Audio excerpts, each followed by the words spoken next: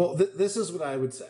I, it's an answer. I don't know if it's exactly the answer to the question you're asking me, but I think first and foremost, you have to believe in yourself, right?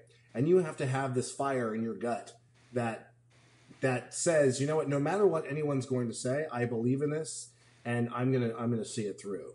And to the point of Star Darlings, it took 6 or 7 years of constantly working on the creative and working within the in different formats to be able to get to the place where it is now. And we still have a long road to go. But my point is, your ideas, the timing of things, don't be discouraged, because it's like buying real estate.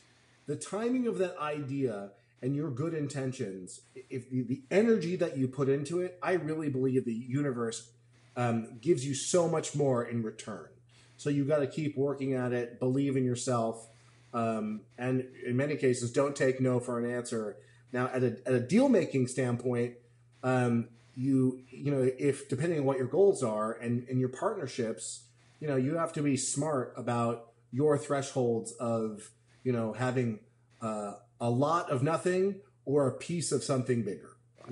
Which is a totally different scenario. But to get it across the finish line, I would say, never back down, stick to your guns, know within you that the time and energy that you put into your ideas, I really believe the universe does give you those rewards, and be kind to everyone that you work with. People have bad days, partners that you will meet along the way, don't